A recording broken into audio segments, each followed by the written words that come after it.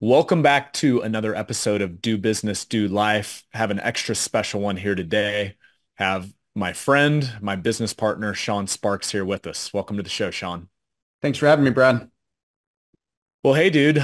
This one has been a long time in the making. I know you helped me relaunch the show right at about a year ago as we record this, and you were episode 2 where we really told each of our journeys in this business and what brought us to Triad and launching a business that was just really close to our hearts and a mission that we believed in deeply with doing business, doing life, obviously the name of this podcast as well. And what's been really fun that most people don't know that are watching or listening in is you've had quite a project going on behind the scenes, which is your brand new book that's soon to be released. It should be dropping literally right as this episode drops. So tell me, like, what drove you to write the new book? And then I know we're going to get into a little bit of the first chapter, but if we just say why book number 2, what drove that passion project behind the scenes? Yeah, thanks for having me, man. The thing with me is I have just learned that your brain is very flawed. You forget a lot of what you learn if you allow yourself to. And I have just been in a habit of always just taking notes of my experiences, what I'm learning, knowledge I'm gaining, key stories that really have influenced me. So I basically have a full roadmap of like lessons and ideas that I think will be a reminder for me, but also I know it'll help others, which is what we've used a lot for our coaching framework. So I'll tell you in life, like there are certain times where you start questioning your own existence. What is your goal? What is your purpose? And that decision for me was about 3 years ago, where I realized that the pursuit of success and ambition is not the path. It is to pursue significance and to build a business that's more going to give you more freedom, more joy as it grows, as opposed to it really just becoming your life. And that has been my mission. Now I say it's like personally, it's the mission of significance that I wanted for myself. That's also what we wanted to coach and help others to do. So I ended up having what I would say is just an obsession over understanding how you can build a business to create that, to where it gives you more freedom, not less, as it grows. And there's no limit to your success and what you can achieve. And eventually I was like, my goodness, I've got to share this. There Yeah. goes the book. That's when we decided I need to push this out and help others. Well, fun fact behind the scenes, because I've been fortunate enough. I mean, we've known each other since college. You actually were the guy that helped get me into the brokerage space, the RIA space that we're now in. And I remember listening to a Jim Rohn audio, for those that go way back to Jim Rohn and kind of the early thought leader before Tony Robbins and then Darren Hardy's of the world. But I remember there was this audio he talked about carrying around a little notebook in his pocket. So anytime he had a great idea or somebody shared something he wanted to remember, he wrote it down. Well, that was essentially you. I remember we were literally back to back cold calling. This is, I guess, close to 20 years ago now. And you had this notebook where you'd just like be scribbling ideas down. And that actually became your first book, The Advisor Breakthrough, kind of version 1.0, as we were sharing here before we hit record, which was just like, how do you build a successful financial services firm? And I was fortunate enough, you gave me an early copy, and which is always dangerous, when it's your friend, because if it's not good, you're kind of like scared, like, uh-oh, like, how do I tell them? And I remember reading the early copy of that first book. I was like, damn, this is good, like really, really good. And I know at this point, thousands of that book have either been sold or downloaded or listened to via audiobook.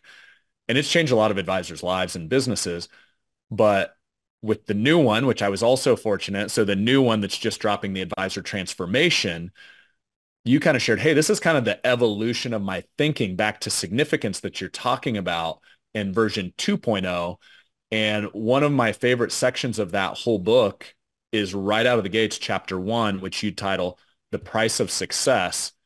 And I believe it's actually a story from a mutual friend. We haven't actually like confirmed that, but dive into that and what kind of like shifted that thinking where you're like, okay, this deserves a second book.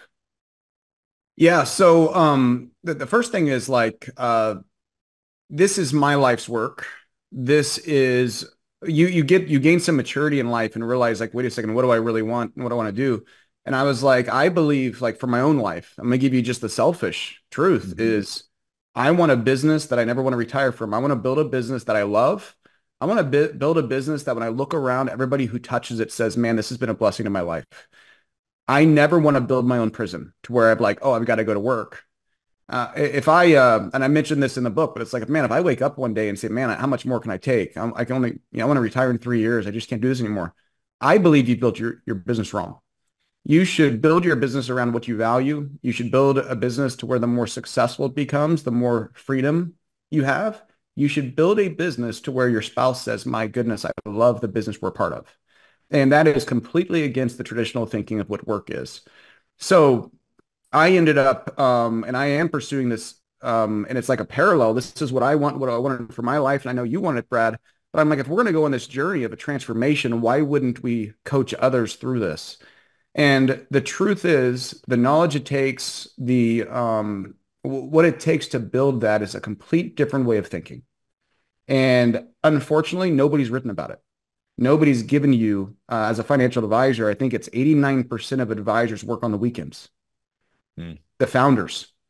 And I'm like, when I saw this, I was like, we've got to solve this, like not only for us because we've been through it, but why wouldn't we solve this together with other people who have their heart focused on the same thing we do, and they don't want to wake up with regret. So that led to the book. That's the next iteration. Now, the story, the price of success means a lot to me. It's why I opened the book. Brad, we've got a mutual friend with Anthony. This story and what happened, number one, it encouraged the whole mission and it validated it. And I learned things through one of our first people, Anthony, as we partnered together, that it was one of those moments for me where I'm like, aha, like this isn't just a dream. This isn't just something we think will work. This will work. And he proved it, not us. He proved it. So we opened that story, The Price of Success, around him, where he started and where he ended up. And I will say that it was a tailwind behind our mission, and it only accelerated by 10x, knowing the outcome we were after is truly not just possible, but probable if we give the right guidance, the right knowledge, and if the other party is willing to go forward and do the work along with us. Well, the story, just for context, because I believe it's the same story that Anthony shared when we had a podcast with him, which we'll just link. It's the story where he walks across the stage, right? And basically finished the best year of his life as a financial advisor, the highest producing year, the highest revenue year to that point. Maybe just give a short version that for those that haven't caught the episode, and then we'll link for those that want to hear it directly in Anthony's words, because it's one of the most powerful stories I've ever had shared with me from an advisor. Yeah, so Anthony, a good friend, somebody we care a lot about, he is kind of a good example of top producers in our space, top advisors. And I would say he's ambitious. He has that attitude where he wants to take over the world, and he'll do anything to hit his goals. And a lot of people, successful business owners, share this. They're competitive. Oftentimes, the more successful we get, the more we realize we might have a screw loose or two because we become so obsessed with a mission that we miss a lot of the rest of our life. And Anthony would be the guy that, from my eyes, looking at him and watching him, the whole industry, myself, were like in awe. 80 million in new assets per year. And on the outside looking in, we saw an icon, somebody who was just crushing it, increasing his business, productivity. But as you got to know him deep inside, what you realized was he was prioritizing this production, this success, and it came with a sacrifice of things that were more meaningful. He had three young boys. He told me a story that he went out and played catch with his kids. He'd have to run into the house to take a call. His kids would be trying to open the door. He had to almost lock them out just so he could finish the work call. So it really got to a point that his success was awesome, but it was consuming something he wouldn't get back, which is time with his family. So when he walked across the stage and everybody applauded him, and it was like the whole industry was going for him as a producer, he went to the bathroom, he washed his face and said, I can't do this again. And what I'll say is, for me, if we're not careful what we're trying to build, where we're trying to go, you may not like where you end up. And had he just kept on pushing and pushing and pushing, he would have lost something in his life that was not worth the price of the success that he received, which is why we opened this up. Um, with Anthony, I want to give you there's some good news of his story. And I'm going to give you a little bit of like a lesson here. He said he hit the breaking point. He said, I have to change. And as that skill set, that mindset he had that allowed him to be so successful, what I learned through him is that same drive. When you point your skis in the other direction of significance and growth that's not dependent on you, the same drive carried over as a parallel to allow him to build a business of significance where it was less dependent over time in record time.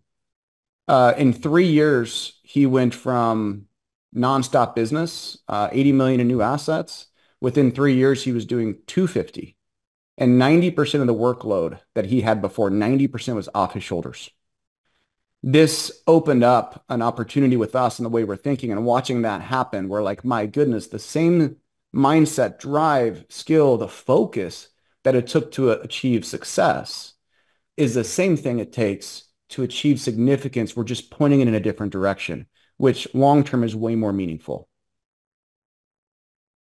So being familiar with Anthony, 100% your take there. Very driven guy, very successful guy, very smart. I mean, he's a student of the game, and this isn't just him, wanting to build a business so he can put more money in the bank account. Like he loves people. He wants to serve clients at the highest level. And I think sometimes, like if I was an advisor listening into this right now, I think sometimes advisors get put on this pedestal of like, oh, well, yeah, Anthony can do that because like he's this golden boy, but not me. I'm just another advisor.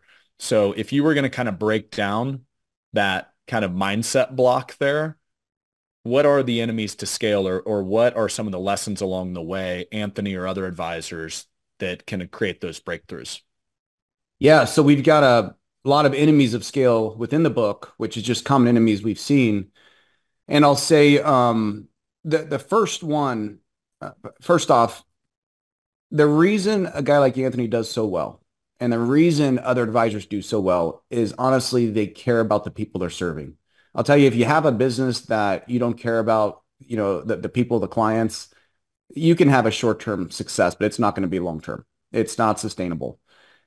But what happens with us is we gradually build the business. And I'll tell you, just imagine yourself or the audience sitting down with a client, and for the first time, they trust you and they believe in you and they say, yeah, I want to work with you.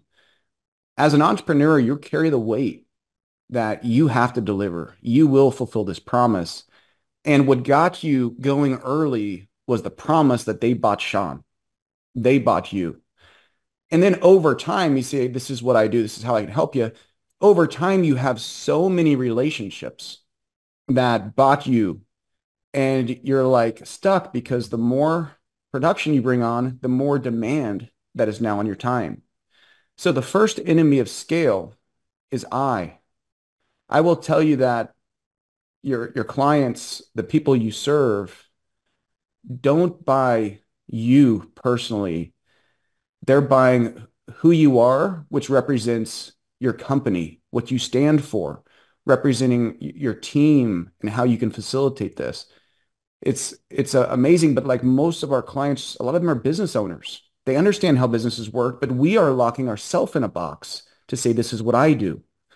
And the first enemy here is you've got to realize that it is not about you. It is about us and we. And anytime you're an individual with that mindset of me and I, you may have the right intentions, but you are setting yourself up to something you cannot control later. And you've got to, day one, bankrupt yourself with the idea that you can do this. You cannot do it. Anything you build that you want to build to an extreme level, which is a dream business, it's going to take a team, and we are going to have to share the weight of the business with them. And that is the only way you can build a business beyond you. Why is that so hard for most financial advisors? Because conceptually, they're all like, yeah, that makes sense, but why is it so hard? Because they look at, I was talking with a guy 2 days ago, and we were working through this, and he looks at that client and he says, they trust me. They want me to be here. And it's a good heart that causes the problem. But I will tell you, we've been through this. Everybody we work with has the same problem. But what your clients want is they want you to fulfill the promises. They want to know you're there, but they do not expect you to do all this. And then the other thing is the guidance. I believe that a lot of people are taught the wrong way. There is a headwind in this ever being possible if you look around.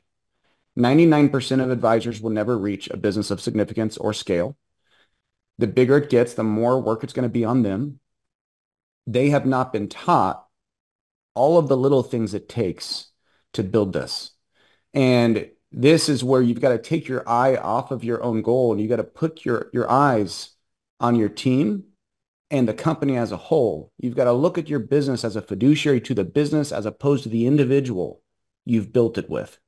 And you've got to say, what do we have to do to orchestrate a well-oiled machine where people who are a part of our business love being a part of it, and they care for the clients as much as I do, because that's the only way you're going to scale your time.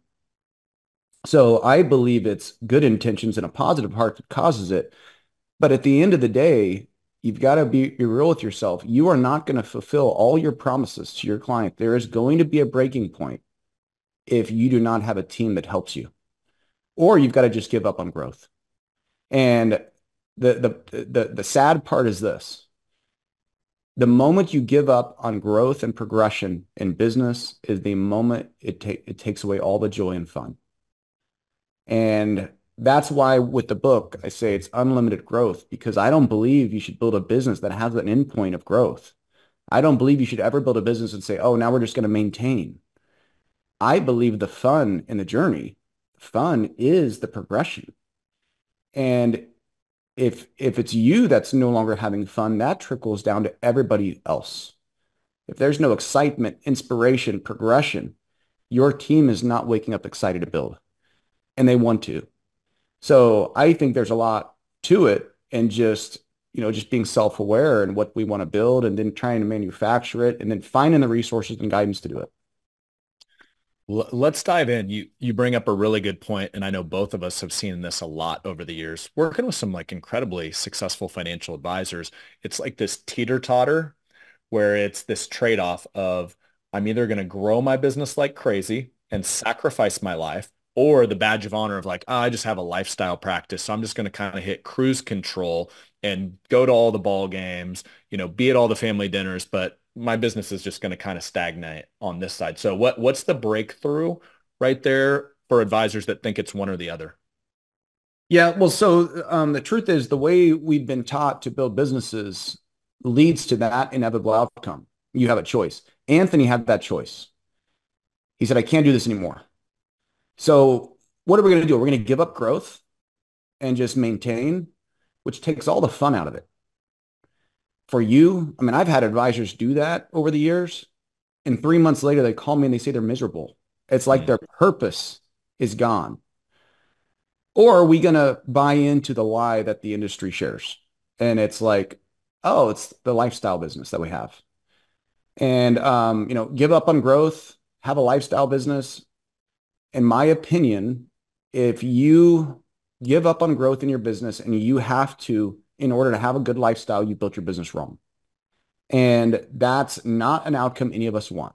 Regardless of how much money you make, you will not be fulfilled. That is not a sustainable motivator. So then the other side of the coin is you just keep pushing by brute force, and then you end up finding that you've sacrificed your family, you've sacrificed time with your kids. That's not good either. So you've got two options here. None of them are good. That's where this book comes in. It's no, there's another way of doing it. It's building a better business, not just a more productive one, to where we put all the inner workings with the team, the culture, the vision, to where you actually have a team come together with excitement and say, let's do this. Those are the little things, all the little details that people don't teach. And the first thing is, it's not about you. If you want a great business, you've got to have a team that are good business people. You can't, the industry loves to just focus on the founder because that's where the relationship is. But I'll tell you, that's 10% of the equation. 90% is everybody else. How do we become a better leader? How do we build a culture of inspiration, excitement? How do we get the team aligned to say, let's go forward, let's build this? And I'll say there's a big test here. If you got to ask yourself, like, is our business's best times before us or behind us? Ask your team that. And I'll say that if you're living in a state of reflection, if you're thinking about the past and the good old days, if you're thinking about all the things you've done in the last 20 years or 30 years, you're not excited about what you're building. Your team's not excited about what you're building. You and every one of your team should look forward and say, with excitement, our best times are before us. And inspiration, excitement is everything with culture. If you're not waking up excited to go to work, if you're dragging your feet, trying to find time off, and just you just everything you can not to be there, then that's trading your time for money. Why wouldn't we flip that and enjoy the time? Wake up excited with the pep in the step, like a lot of our people, a lot of our advisors have, as they walk in, they're excited because they do what they love and they've got great people who are aligned with them. But that has to be manufactured. That is not something that is going to by default happen unless you choose to manufacture that within your office. Yeah. You just reminded me of a past episode where with a founder named Leor, and he wrote a blog post. He said, basically, I want to jog to work because it was like, if I'm that excited that I cannot wait to get there, and you hit a really solid point. If you're going to build any business that's bigger than you, that removes the constraint of everything, when I go on vacation, so does my revenue. Nobody wants that business. But if you're not excited as the founder, there is absolutely no way your team can be. They're not going to be more excited than the founder, right? So as you start to let's go a little further down that path. I think right now, if I'm an advisor listening in, I'm like, well, that makes sense. Now it's like kind of the how-to a bit. So you hit one of the enemies of scale, but what else can you share like true tactics that can take an advisor from an I-focused business to a we and a team-focused business? Yeah, so the first thing is uh with a team, we've got to view everything from the team lens. And there are certain pillars within your company that everybody has to agree on and they have to understand. Oftentimes in business, as change comes, the head guy or the head gal changes something and everybody's like, well, I never heard about this, or why is this happening? You've got to realize that for this to happen, we've got to water, the plants. We got to nurture those team members. They are not an employee. The corporate mindset, they are a partner in your business and your mission. And we've got to say, wait a second, my success going forward, my significance comes down to how well I develop them. And there's a lot of things people do wrong and we've done wrong as leaders. You've got to look at these people that you're working with and you've got to say, man, what can I do to develop them? What can I do to make sure that their personal dreams, their personal goals, that our business is a conduit to help them achieve that? What can I do to create unity among our company? I will tell you one of the biggest enemies of scale is division. The more team members you have, you go from 5 team members to 15. You're going to have different personalities, different communication styles. You're going to have different skill sets, different types of people. And so often, if we don't train our team and help them understand those differences are our greatest strength, if we don't teach them how to communicate, then what happens naturally with people is we find those differences and look at them as negative. And in your process, you should have a process to help people to understand our differences are our strength. Let's not focus on them because what we have in common is way more important. Doesn't matter what our differences are, we have one thing in common. And that's to build the business to where it's exciting. It's a place we want to come to work. I ask Brad when we have advisor offices come visit, we've got 10 people sitting around 15. I'll ask the question, how many of you want to wake up excited about the mission you're on? How many of you want to wake up excited about work? How many of you want to wake up where you realize your team has your back? They're willing to step in and help you. How many of you want to be a part of a business like that? Everybody, every single time says, I do. And then we say, well, do you want it so bad that you provide that for your neighbor? Because that's a responsibility that if you provide for them, you'll have it too. And so often we don't even talk about this stuff.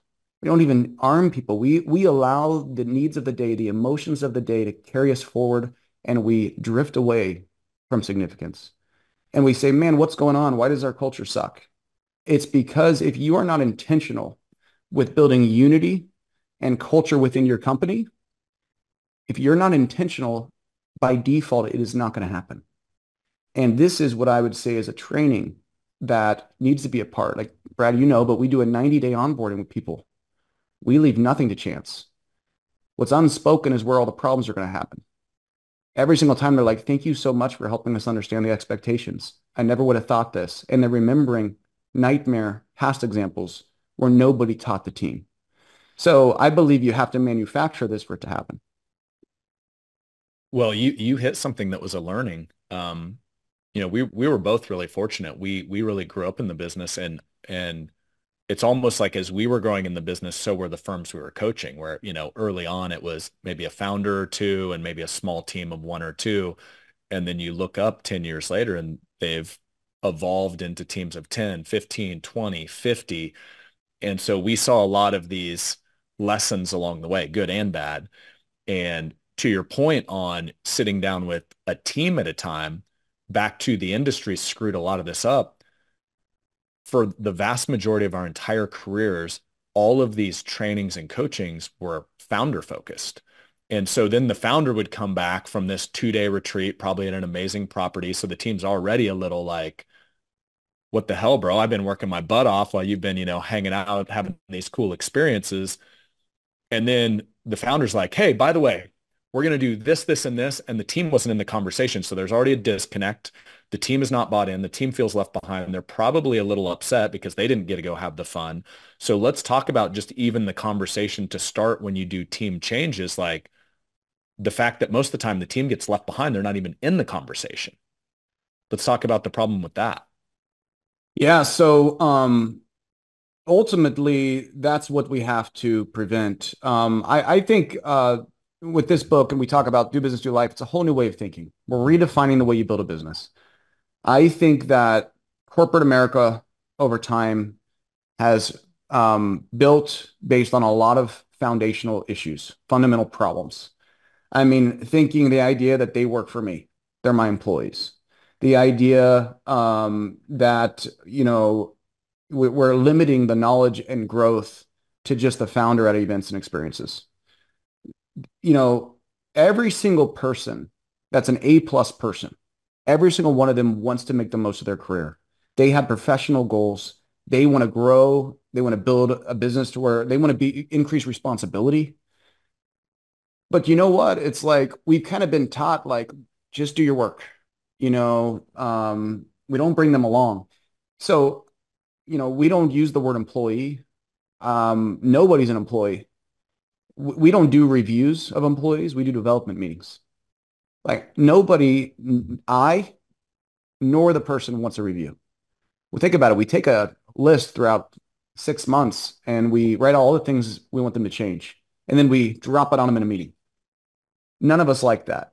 Instead, let's build a culture where we're all pursuing, we care about them and we want to develop them. We want to help them grow. And I'll just say like that stuff can't be faked. Like if you care for your people and you build a business around transparency, ways to help and improve and grow, the better they grow, the better your business will be. And that is a proactive path that we take them down as opposed to a reactive, trying to respond because somebody wants to be this or wants to be that. And so I really believe that it's just really a proactive method to really throw away that corporate mindset and instead build a business where we have partners.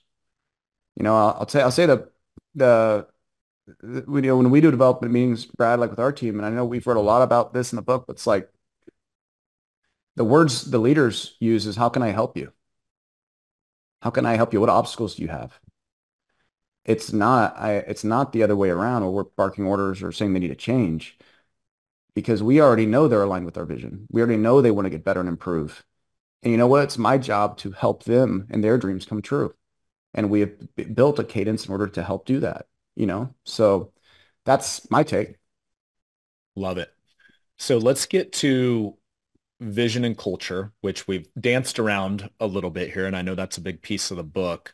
But I think one of the learnings like you and I personally had, and I think this is a big blind spot for a lot of founders out there. So we've talked a lot about team and a lot of business sports analogies work really well. And I know we were fortunate enough to have Bill Self come out at one of Triad's early experiences. And he actually shared something I thought was really cool. He said, you know, my most talented teams have not been the ones that won the national championships. It was the teams that had talent, but more importantly, that played together and, basically complemented each other. You said earlier, our differences were our strengths. And I think one of the blind spots I see when it comes to talent acquisition and finance, we've been surrounded by great salespeople our entire lives. We've learned a lot from great salespeople. But I think there's a singular focus on the prospects and the clients that they're trying to bring in the door as their financial planning clients. And there's this big blind spot that a lot of those same skill sets actually apply directly over to how do I use the vision that I can create? Here's what we could do together to acquire great talent on my team internally. So share some thoughts. I know you hit a lot of that in the book, but what are some of the big breakthroughs or ahas from that? Yeah, so I think that once again, we've kind of been trained wrong, but I've been through meetings years ago where it's like there's a list of questions you ask in interviews. And it's like we've hired like 75 people in 3 years. We haven't had a questionnaire once. What we're trying to do is get to know them, kind of like an advisor's discovery meeting. Mm. What would they like? Because here's the worst thing that can happen. You hire somebody for the wrong reasons, and then you deal with turnover. We want every single person to understand the vision and the mission of our company and what we're doing. And if that excites them, together we go forward. All of the other details are easy to work through. Are they a skill set that we need? Are they a culture fit? And are we aligned on the same vision and mission?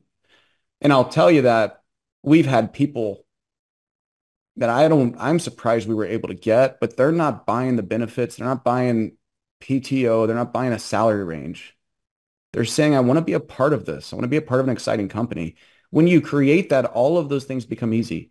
But it's not going to happen if you're putting out a job on Indeed and you're putting all your benefits down, and then they come in and you do an interview like, with a questionnaire. You've got to share the mission, what we're doing. And if they are excited and say, heck yeah, then guess what? You've got a perfect fit. But if it doesn't excite them, I'd rather them not join, because we're going to have a culture over time with less excitement, less alignment, less unity. So we basically, even when hiring people, we've thrown all the corporate tricks away. And we identify who is the best based on skill set, culture, and then we share the mission and we find out whether it's a fit for them. And you know what? If you are really clear on your mission and your vision, and if you wake up excited about it, your team will. But if you're not clear, I guarantee your team's not excited. So you've got to be so excited about what you're building, and you've got to share that with your team, and your team has to be excited as well. And then all the friction, all the issues that occur day to day are much less because we're locked in. You said sports, but just imagine like the 90s Bulls. I was a big fan. The reason we're able to take a point guard who gets 0 points a game and just feeds the ball to MJ is because he knows his role, if he does it well, will end up getting them as a team a championship. The moment we had like BJ Armstrong trying to score 30 points a game, we were not aligned. We as a team, it's how well we work together and being aligned for the end goal, the mission that we're on. And that represents way more than numbers. You ask an advisor their goals, production. It's not the case. There's so much more.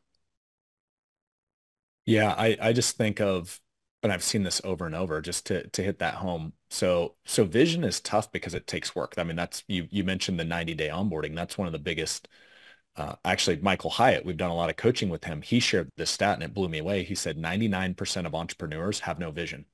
So imagine trying to get a team aligned and all running in the same direction. You don't even have the destination of where you're headed, which is why we've spent a lot of time in that first 90 days helping founders kind of distill that out of them.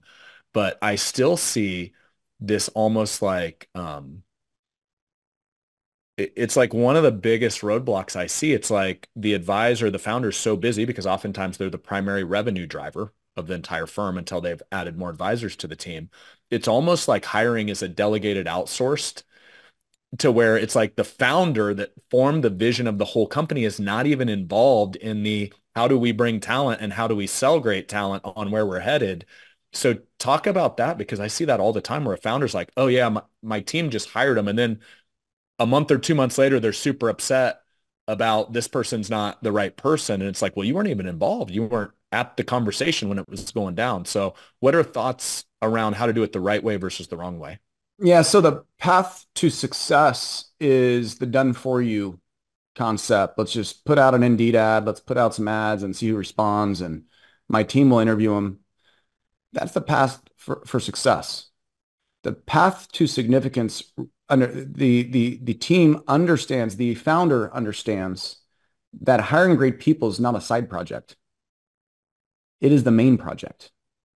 I will tell you that your next hire as a founder is more important than your biggest prospect on your list to bring into the office. Because if done right, hired the right person with the right expectations to where they're excited, they will do more long-term for your business than any one client ever could. And I'll tell you this, like you personally have to have great people or you are the guy or you are the gal. So I think we are so busy trying to be successful, we miss the priority of how important building that team is, building processes among them, building a culture. What I think is kind of interesting is people think onboarding a new employee is the goal. Like we got to onboard them, and usually it's pretty bad. Like ours is 90 days. Like we are all in. When you onboard a new employee, it's not onboarding the new employee, it's onboarding the team. Again, about the new employee. You know how often the team doesn't understand who are they, what do they do, what's their role, what's this mean to me? And oftentimes with small businesses, bringing in new assets into your team to help build the mission creates problems. Why is that? It's because we haven't manufactured this. So when you hire the right person, you have to set them up for success.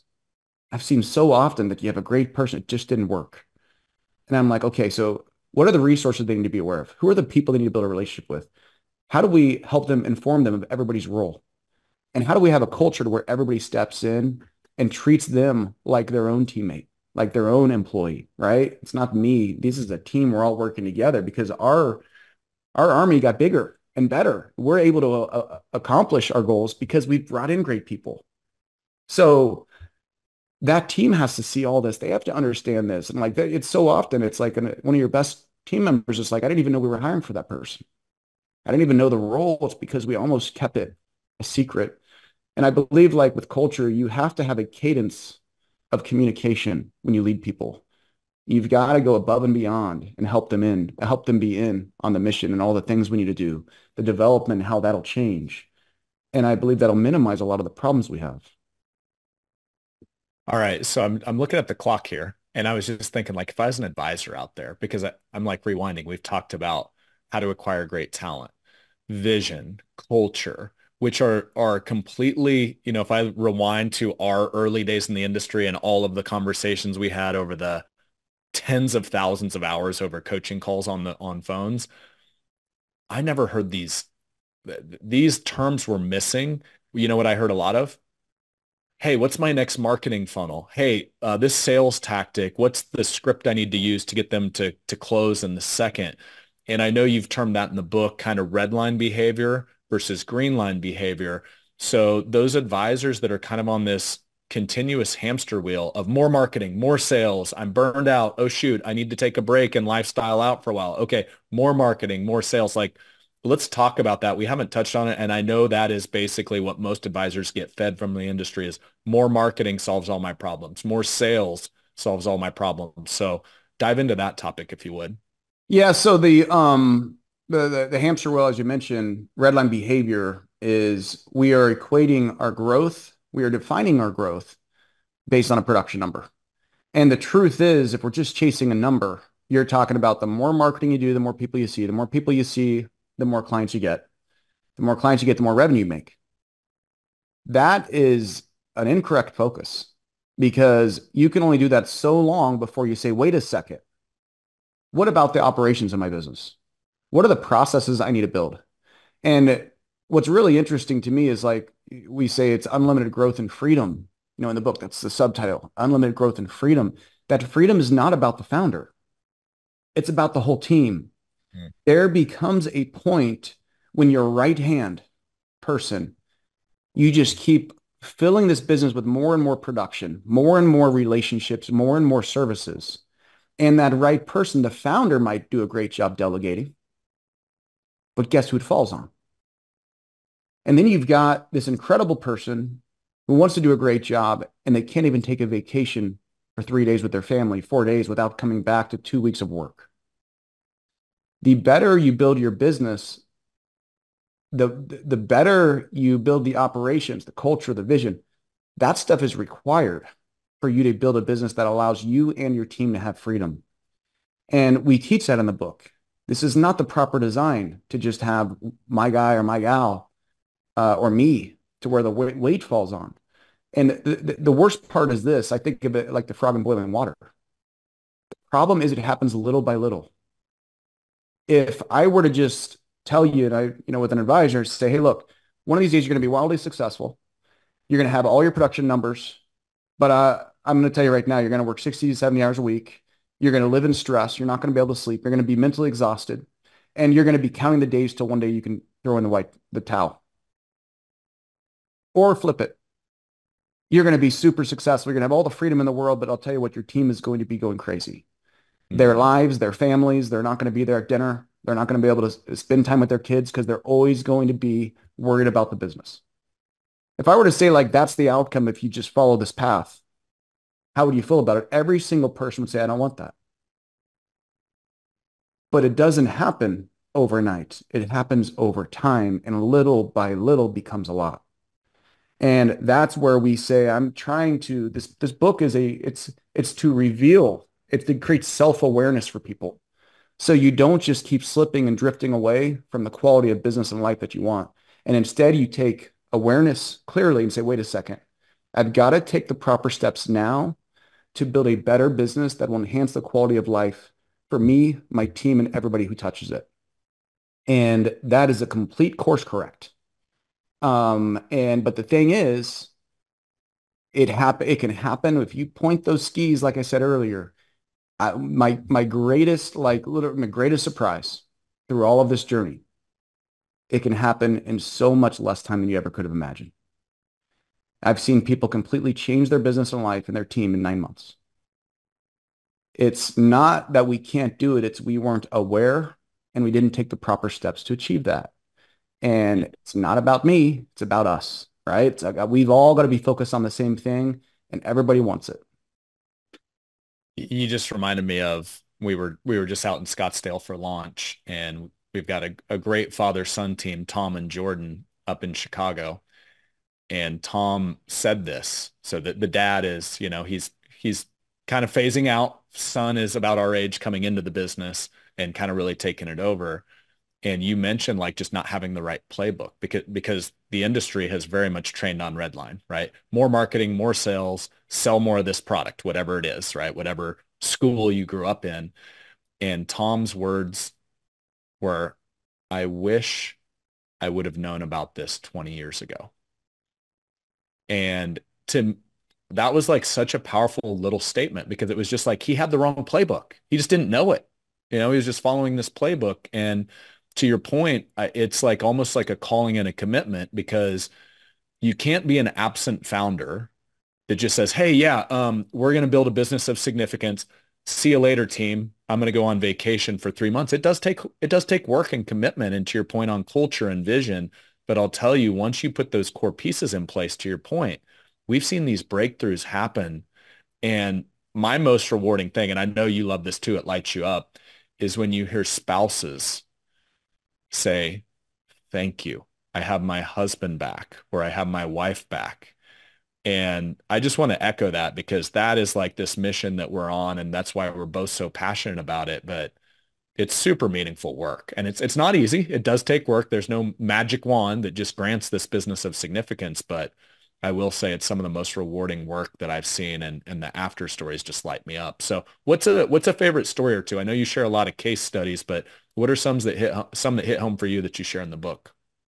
Well, I've tried to put a lot of stories that people can relate to and things we've actually seen. Um, but I'll say well, first off, this whole mission is for us. It's for us too. Mm, It's like I think we would be dishonest to say it's something we want for others. It's the life I want. Like, man, I'll tell you, like, I want my kids to have memories that the business has brought to us. And we say do business, do life, and I'm sitting here with it on here. I'm going to give you guys everybody a little tip. If you're a top producer, I know how important business is. I know how you want to make the most of your life and your potential. And I am the same. I have found that even me personally, that I have allowed the business needs to consume me, which has sacrificed a lot of other things. What I've found personally is I have to have a signal to remind me when I get a little off track to come back. I don't believe that overnight it changes everything. I believe it's intentional effort over time that changes everything. So Brad, like we've got these do business, do life shirts for our community. To me, it's a signal and a reminder. And you know what? When my wife looks at me and she points a DVD or the wristband, that reminds me. And that gives me the signal I need to get back on course. And here's the cool thing. If you have the healthy do business, do life type approach, you will produce more than you ever could have. I've got a good friend leading to the story, like a story for you, but a good friend, Tom. He is incredible. I will tell you that in our industry, he is the very top tier. And the first night I met him, I was hanging out with him and his wife, and we were at dinner, and we were just kind of talking. We do a one conversation rule where everybody talks to the crew, and we had just a small group, maybe 6, 8 people. And his wife, it was her turn to speak. And I will tell you that if you look at the production numbers, every single person was in awe. Like, this guy is the best in the business. And she said, this has to change or he's going to end up killing himself. He was so stressed, so exhausted, pursuing success. And he reached it. mm, We turned to Tom, and Tom says, I would rather give up all of the business I do, not bring a single client on, and just have my life back. And this gentleman, a good friend, it could not have happened to a better person, doubled his business in 9 months, like the production clip. And he went from 24 appointments a week to 4. Fast forward another year, he walks into the office, spends time with his team, leads them, and it is not required at all for him to sit in meeting after meeting after meeting. And this is where I believe the mission is life-changing. It was life-changing for me. I know it's been life-changing for you, Brad. It is life-changing for a lot of people if they believe they can do it. And I think a lot of people, like you kind of said earlier, but it's like, I don't think that would work for me. I've heard everything. Oh, we don't have great team members in my little small city. There are great people everywhere. And there are people who want an exciting, inspiring mission to be on. And you know what? They want to lock arms with a great team. And you can manufacture this. Um, you get the right guidance, you get a full commitment. I'll tell you, it's not going to happen if you get stuck in your own ways. If you just try to dabble it forward, it's not going to happen. You got to say, I'm going to go all in. And at the end of the day, what I love about it is there's no risk here. It's like go all in to build a business of significance. And if you're wrong, you just have a little bit more significance than you had before. The risk is very low because you can always go back. You can always be successful. But I would say little by little, over 9 months or 12 months, the whole world could change. And just imagine a career, the next 20 years. Imagine sacrificing 1 year to try to build it right. In the next 19 years, you, your team, your clients benefited from that. That's really cool. I didn't know you were going to share the Tom story, which obviously is one we're both very close to. Um, Proud moment in my life and career. I think, and I share this because it piggybacks on your story, Shawn, because I think sometimes as a founder, there's almost this guilt of like, if you build this business that creates more freedom for you, your team will kind of hold that against you. And Tom has a COO named Amber that obviously we both know. And we were actually, your brother and I were up there for his dad's funeral. And obviously a milestone moment in Tom's life, and we wanted to be there to support. But I'm having a conversation with Amber, and she goes, Tom's going to be, this was, January-ish, so it's cold in Michigan. And she's like, yeah, Tom's going to be in Florida with Shelly, his wife, for the next month. And she was so excited because Tom had helped, he had changed a lot. He had put the pieces in place to actually create more freedom.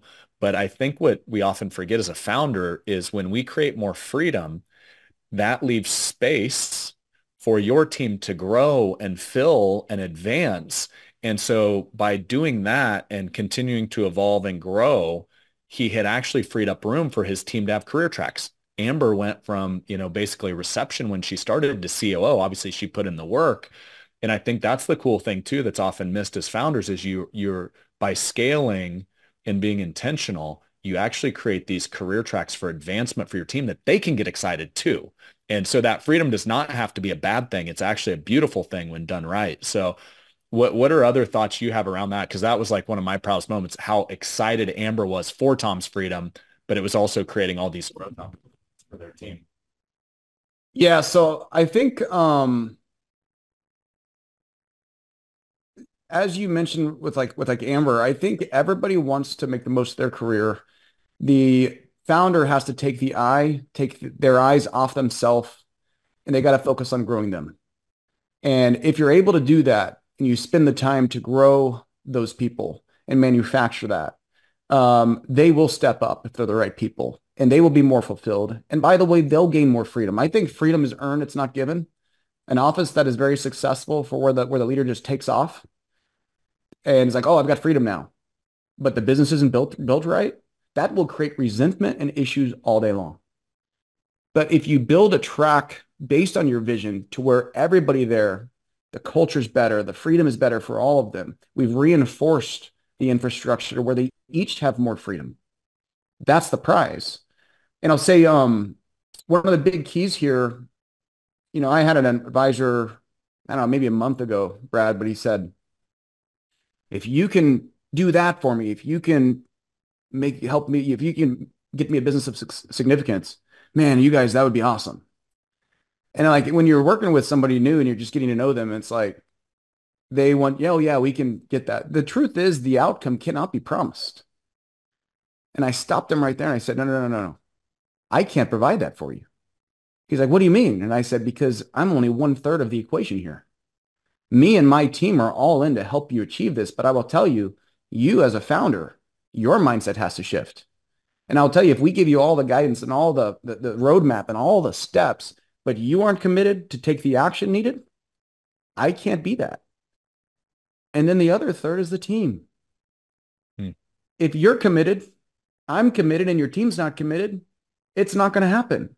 So that's why and that's why we tell people like, no, no, for us to bet on a relationship, we're betting on this happening. That is not going to happen if we don't have the crew, everybody here together and say, let's go. So the point would be is we've got to be willing, each of us within the company, 5 people, 8 people, 10 people, 25 people, we all have to be committed together to build this. And we've got to be clear on what that is. And that's why like I gave this book to Derek, our buddy, before I gave him a pre-release copy. He said, can I please provide this to my executive team? That's the right way to think. And it's not about book sales. I don't care. We're going to give you guys a link, to help. But you have to arm your team with this information. You need to teach them, give them the knowledge so they can perform and that they understand it. We're all on the same page. But that's what I think is really, really important is like, it's not about me. It's not about you. It's about us. And we all have to be aligned in order for the probability of the batting average to go up, for it to happen. Yeah. I love the story around sharing the book with the executive team. I think that's one of the things, my term for it is just absent founder syndrome. Um, and to your point on the three parties that have to be involved, it can't, this vision and culture stuff can't be delegated to where it's just like, hey, yeah, team, just take care of all this while I'm gone. See you later. I'll be gone for the summer. And I think that is one of the biggest gaps I see a lot of times is this, hey, here's the stuff, do it while I'm gone, to where you truly do, like you said, like you can't do this for someone. It has to be a commitment and you have to grow the team. Simon Sinek just shared at our launch experience. He sees a lot of times where the founder leaves the team behind. Like they're running so fast, the team can't keep up. They're not growing those leaders. And I love the story from Derek, who, by the way, those not familiar with Derek, they've got a firm that will bring in north of 250 million of new assets this year and manage over $1 billion of assets. So they're doing a pretty good job, but there's success leaves clues. That's the thinking of like, I've got to imbue this leadership, these qualities into my team. And that's how some of the most successful founders I see, that's how they think. So any other, I know we're getting towards the end of the conversation here. Any other big frameworks, case studies, anything else in the book? I know there's one last story we want to close with. Let's save that for a little bit, but any other like just, hey, you could share this with an advisor and it can make an impact. Yeah. So, I'll give you a little tip. If the culture is right, um, the significance is inevitable, meaning it will get there. I think culture is something that people talk about, but people don't go through exactly how it's done. The people are determined to create the culture. It's not the founder. And I'll say that this is a hard lesson for a lot of people. It's like, oh, I'll just manufacture. No, no, no. We manufacture together. There's got to be a process to do it. And one of the biggest attributes of a great culture is leadership. Having great leaders, including yourself. Look in the mirror. And what I've seen, and I'll give you a little story, a little example of this, but man, years ago, I visited an office and we had somebody else visit it prior, probably a decade ago. And they said, hey, I just want to give you a warning. That office is very toxic. Mm. The leader is pretty direct. I don't know how the employees do it. So I sat down and I was in the office and I was kind of experiencing this and I was seeing it. And we had the door closed and I said, hey, have you ever considered professionalizing your approach within the office? Being able to control yourself a little bit better on the emotional side. And I just want to just talk through that with you. And he goes, yeah, I've been told a lot of times. And he goes, but the truth is I just can't control it. He goes, when something happens, I'm just not patient. I need things to get done. And he goes, Shawn, I'm so busy. I don't have the time. He goes, so I've just come to the agreement I can't control the emotions and the feelings. And what's interesting there, I asked him and I said, well, who's your number one client? And he said, the name, and I said, tell me about him. And it was like a client with a lot of money and just a really great person. And I said, well, I just want to ask you a question. I said, if your client, that number one client, was sitting here in this room, will you act that way in front of them? He goes, oh, no, of course not. I would never want them to see that carelessness and the lashing out and all this. And I said, well, so you can control it. And he goes, well, I never thought about that. And what I found, and this is really a lesson for relationships, not just business. The more comfortable you are, the more careless you become. The more careless you become, the more chaos that will ensue. Think about your family. You're so comfortable, you're impatient, you lash out quickly. Think about your team. There's a reason we've got this brain here that allows us to think things through. I think culturally, those emotional bursts will kill a culture more than anything positive can ever help. And I have seen it personally with teams. But there have got to be boundaries to say, you know what? These are the people I'm comfortable with, but these are people I care for. I've got to find a way for them to control myself and think through how I can best lead them. And I can't use that excuse.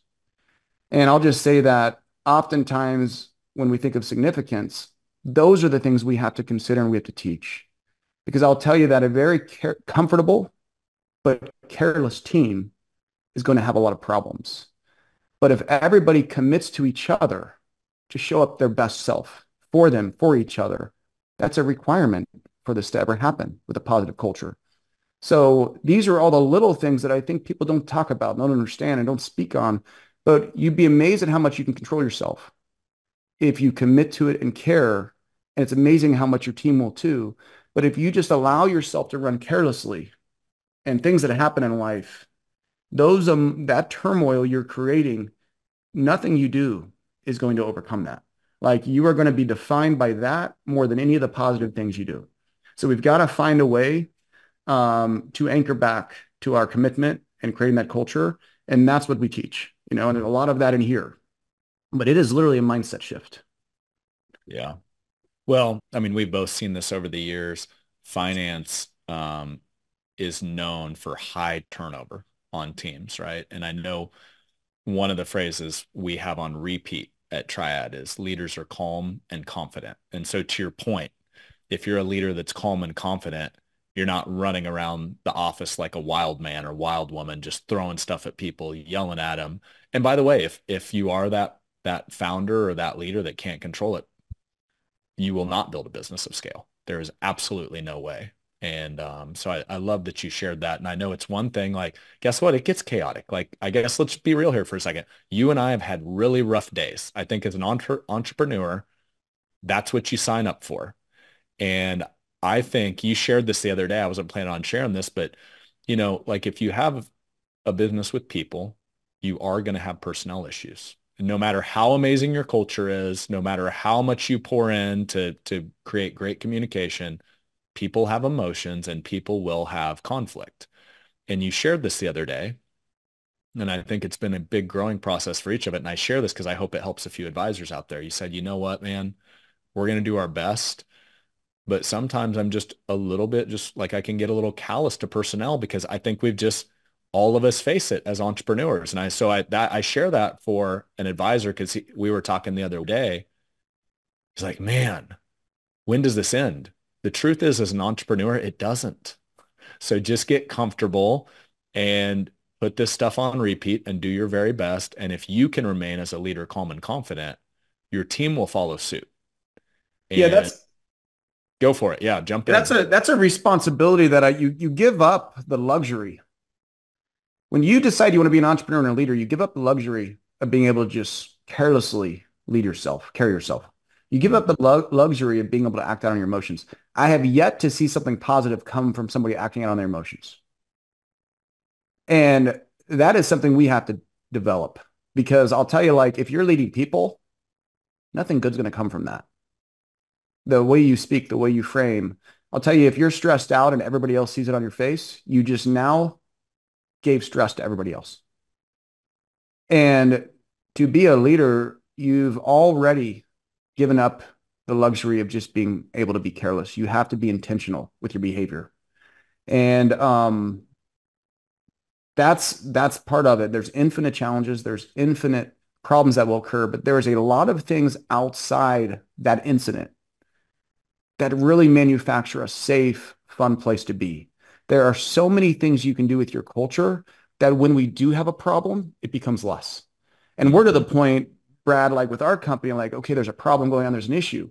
Instead of people like being really worried and scared, they say, man, this is part of the process. Like, this is just part of the process because we've taught them that if you develop, there will be storms over time. But it's how we handle those as a team. I've found personally, Brad, and I don't know that I was planning to share, but like, man, our toughest times have developed us the most. Hmm. People seek comfort.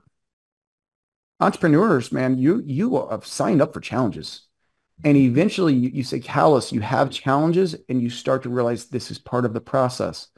I had a really tough time. I had it last summer. One of our best advisors was struggling. I could see it. We could talk about it. But at the end of the struggle, we said, well, wait, what can we do now? This feeling you have to make sure this struggle never happens again. How can we get better through this? What are some things we can do creatively to make this less? And I will say that challenges, struggles, entrepreneurship, the reason this is fun is because we are overcoming these. We are constantly going to have them. I'll tell you, if this was just a smooth sailing deal where it's just easy, easy, easy, it would not be enjoyable. But the fact that it comes with the struggle and that's overcoming that becomes a part of life. It becomes a part of business. And then having a team attack issues together and overcome them. There is so much excitement in that journey. And I don't look at problems as, I look at those as opportunities now. My goodness, what will this lesson teach us that'll make us better in the next year, the next 2 years? And that's a reframing, which is really mindset. What will we become because we've dealt with this? And I'll say, like, Brad, I think you'd agree, but our team, by attacking challenges and problems together, it has created such an alignment and a bond for them that they never would have had they not dealt with some of those problems. So that's my take. Yeah, I love that. I completely agree. One of the things Arthur Brooks, we're mentioning a couple recent speakers that came out to one of our experiences, but Arthur Brooks, like he actually Harvard professor, has written a number of books on it, but he says happiness, it's like, oh, I just want to be happier. Most humans think it's like this promised land that someday I can arrive and I will just be happy all the time. And to your point, like kind of the shared suffering of a team battling together, he shared like it is actually, if you try to do eliminate unhappiness only to have happiness all the time, it actually you're sacrificing your happiness because it's the difference. It's the I battled through it that actually leads to the happiness. And I think that was one of the things I took away from that. I'm like, those shared struggles, even though they're tough and they're difficult, that's the bond that creates that team and that culture so that you can be even happier once you struggle and battle through that. And so I'm glad you hit that. And yeah, there is no perfect business.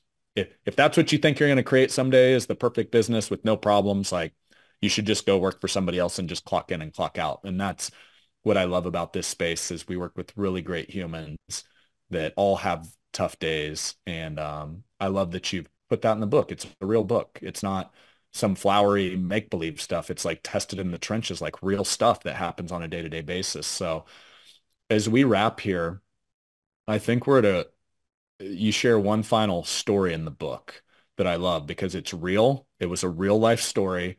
And there's a lesson that comes out of it that really helps encompass the whole point of the book in the first place. So can you share that story if you don't mind? Yeah, I chose to close the book with this story, and sometimes your best experiences are unexpected. And this meant a lot to me.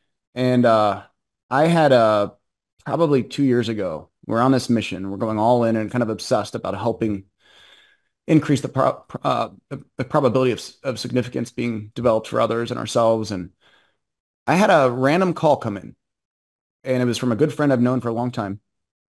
And he said, hey, Shawn, I've got a favor I need to ask of you. There's a younger advisor who needs some help. And he said, as a friend of mine, I'm going to connect you. You guys can talk. He wasn't somebody I think would be like a business, it wouldn't be a business connection. It's more just trying to help him through a tough time. I didn't know much of the details. I was like, friend of yours, friend of mine, let's talk. So he connected us, and it was a young guy. He's about my age. And I said, well, hey, how can I help? We've got a connection here. Just let me know how I can help. Just kind of lead him down the path. And he said, well, before we get started, could I tell you what's kind of happened? I'm like, sure. And he said, well, a couple of years ago, he goes, I work with another advisor, and I've been kind of the right hand, me and another advisor, and working with him. And he said, Shawn, this business has just taken off. We have done so much and hit all the numbers, and we had all the accolades as like top producer. And he worked for a gentleman named Joe. And I didn't know him, never heard of him. And he said, but 2 years ago, we sat down as a team. It was a team of maybe 6 to 7 people. And we sat down on the table, and Joe dropped some news to us. And I said, what? What news? And he said, He had terminal cancer. And he said, we were in shock. He had less than a few years to live. And he said to the team, he goes, guys, I've built this company around me. He had the best relationships. He was involved and everybody else was behind the scenes. Man, I looked at his website. It was still up and it was, it was a lot of him, his bio as an individual.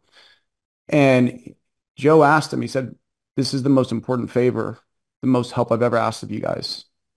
He said, we've done well, but not well enough. His wife needed this business to stay up when this time were to pass for him. And he said, I need your guys' help in a record time to be able to run this business for whenever I'm no longer here. And financially it was required. They needed it. And the team said, we'll do this. We can make this happen. So Joe and the team over about 6 months went all in to completely change the way they do business to where Joe was not the front man and everything was about him, but the client relationships, everything. Within 6 months or so, they're like, we've got this. Everybody changed their focus and stopped just with their role and said, we can do this together. So about a year later, a year after the news broke, Joe ended up passing away. The team, they didn't have to go hire new people. They didn't have to worry about the clients. Within 6 to 12 months, this team was running the business fully. And what I love about it is it's not just sustaining itself, it was growing. And those are the conversations I was having with him about how they can grow and improve. And here's what I learned from that.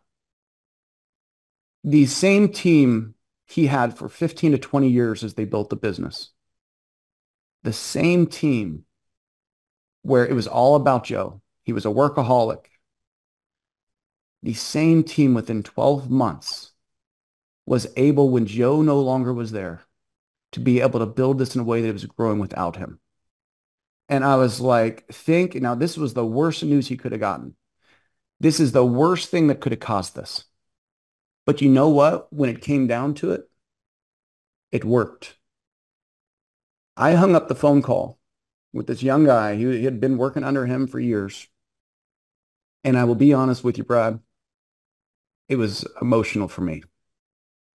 Listening to this story, about a half-hour conversation, I had never heard of such a thing.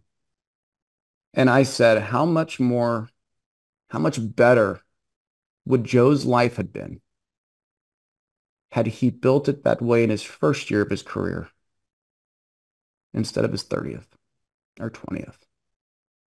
He would have spent 19, 20 years to where his team, how much better would their careers have been had he armed them in the first year or the second year and the third year instead of the last?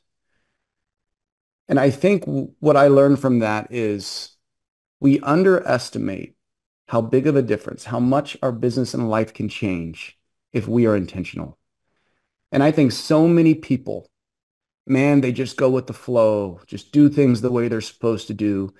And unfortunately, with Joe, it took a complete change of his health to cause it.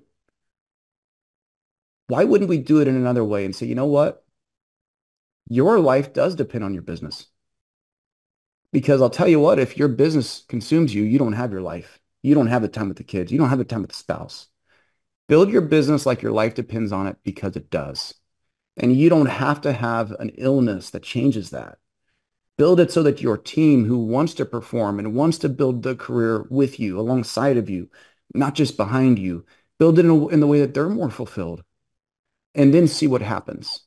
And I left that story at the end of the book because I will tell you, it just hit me hard. And I go, let's not just leave this to chance. Let's be intentional. Let's build it right.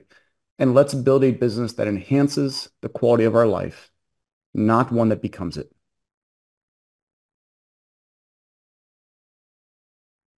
Let that set for a second. That's it's a great way to end it, my man. And this stuff does matter, to your point. like because your life depends on it. It does. It's a really bad trade-off if you trade our limited time on this planet for money and success in the definition you shared today. So I just want to say congrats, man. I know this has been a labor of love. It's been about 2 decades in the making because it is a lot of those stories that you've documented over the years, that you've lived over the years. And that's one of the things I love about you, Shawn, as a brother. We've grown up in this business together. You've always you've always done it with a really big heart, man. So I love that you've captured this for the book. I cannot wait to get this. If you're an advisor listening in and you are not, well, I think we'll put it in the intro, but it's going to be really easy to get a copy and a bunch of other bonuses. 100% take advantage of it. And I'm not just sharing that because Shawn's my business partner. Like he really wrote a book that will change your life if you let it. So with that, my man, thanks for the time. Thanks for sharing. And it's fun to be on this mission with you, man. Same. Appreciate you, buddy. Thanks for having me on. And good luck to everybody who's listening. Pursue the life that matters, not the life that just you become accustomed to. And it'd be amazing what happens there. And I really do hope that you enjoy the book, and I hope that it makes a difference for you even more so. All right, brother. Till next time. All right, buddy.